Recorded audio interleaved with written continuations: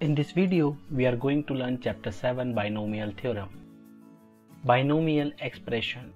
Any algebraic expression with two terms is called binomial expression or only binomial. Example, x plus a. Here x is a first term and a is a second term. Another example is x square minus 9. Here x square is the first term and 9 is the second term. Now binomial theorem. The formula by which any power of binomial expression is expanded in a form of series.